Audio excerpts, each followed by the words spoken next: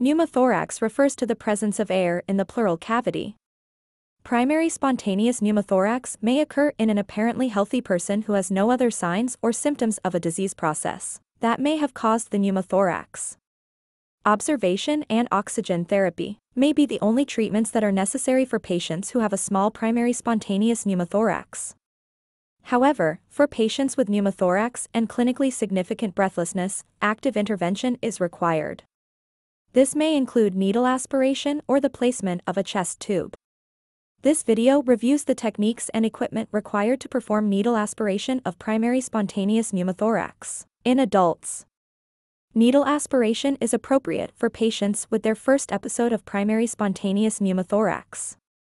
These patients should have no evidence of underlying lung disease and should either exhibit breathlessness or have a pneumothorax, consisting of a rim of air of more than 2 centimeters measured at the level of the hilum.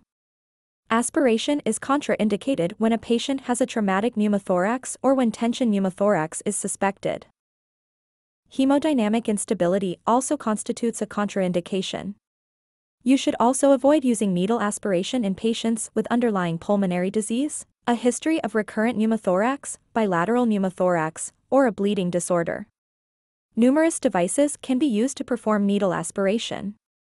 You should be familiar with the specific devices available at your institution. In this video, we will use an intravenous over-the-needle catheter to demonstrate the procedure. Begin by gathering the necessary equipment.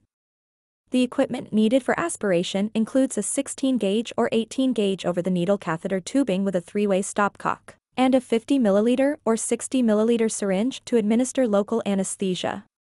You will need 1% or 2% lidocaine, a 10 ml syringe, and 22-gauge or 25-gauge needles. You will also need sterile gloves, a protective or sterile gown, a face mask, chlorhexidine or another antiseptic solution, a sterile preparation kit, and a sterile drape. Explain the procedure to the patient and obtain written informed consent, confirming the patient's identity, the indication for needle aspiration, and the absence of contraindications. Then confirm that the patient has no allergy to lidocaine and verify whether the pneumothorax is on the right side or the left side. Place the patient in a semi-supine position with the torso at a 30 to 45 degree angle to allow the air to collect at the apex of the lung. Administer oxygen and monitor the patient's pulse oximetry, heart rate, and blood pressure. An intravenous catheter should also be in place. Finally, provide the patient with a face mask, wash your hands with an alcohol-based formulation, and then examine the patient to determine the location of landmarks for the procedure. The preferred location for placement of a needle for aspiration of pneumothorax is the second intercostal space, in the midclavicular line. On the side with the pneumothorax, begin by locating the second and third ribs. The second rib is the first palpable rib that can be felt just below the collarbone. Then locate the third rib. The second intercostal space is the area between the second and third ribs. Next, identify the middle of the clavicle and the midclavicular line, and the intersection of the midclavicular line. And the second intercostal space is the correct place to insert the needle for aspiration of pneumothorax. It can be helpful to mark the needle insertion site with a skin marking pen.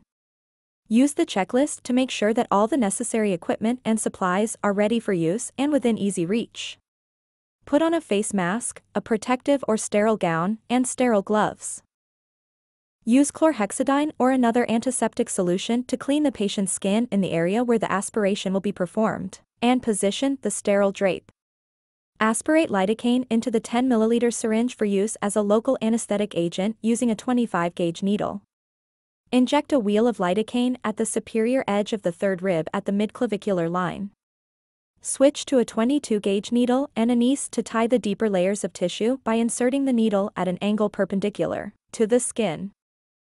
Before injecting the anesthetic, always aspirate the site to make sure the needle has not entered the blood vessel. Progress with the needle just over the top of the third rib, through the intercostal muscles in the direction of the pleural space. This will prevent injuries to the intercostal vessels and nerves, which lie just below the rib cage. Once you have inserted the needle through the intercostal space, continue to aspirate. When you penetrate the pleural space, air bubbles will appear as you aspirate. Before you remove the needle, note the depth of penetration. You will use this depth as a reference point. When you insert the over-the-needle catheter, connect the over-the-needle catheter to the 10 ml lidocaine syringe, which should be partially filled with the remainder of the local anesthetic. Stabilize the skin with the non-dominant hand and puncture the skin with the catheter using the same landmarks that you used for the local anesthetic. Continue to aspirate with the syringe, slowly progressing in the direction of the pleural space. Again, when the needle penetrates the pleural space, air bubbles will appear in the syringe. At this point, move the needle forward a few millimeters to allow the catheter tip to fully penetrate into the pleural space. The appearance of air bubbles will confirm that the catheter has progressed into the pleural space. Ask the patients to exhale or cough to prevent air from being sucked into the pleural cavity. Remove both the catheter needle and the 10 ml syringe. Then immediately cover the opening of the catheter with your finger to prevent the entry of additional air into the pleural cavity. Attach the tubing with the 3-way stopcock to the catheter. Use the 50 or 60 mm syringe to gently aspirate the air from the pleural space, evacuated through the side port into the ambient air. The correct manipulation of the 3-way stopcock is crucial, as the connection of a site port to the ambient air will entrap air in the pleural space and increase the pneumothorax.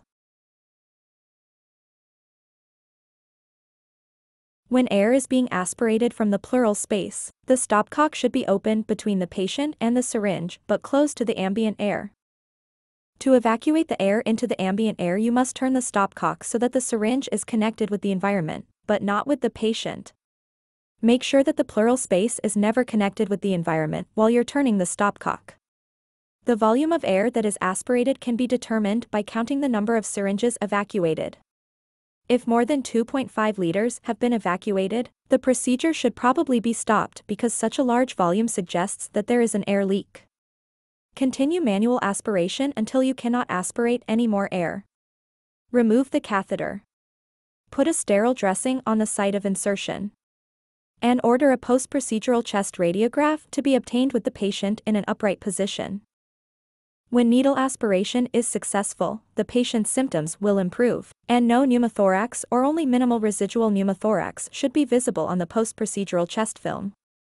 Most patients are ready for discharge approximately 6 hours after the procedure if a second post-procedural chest radiograph shows no indication that the pneumothorax has reappeared. Thanks for watching. Please subscribe and support us to learn more clinical procedure in emergency medicine.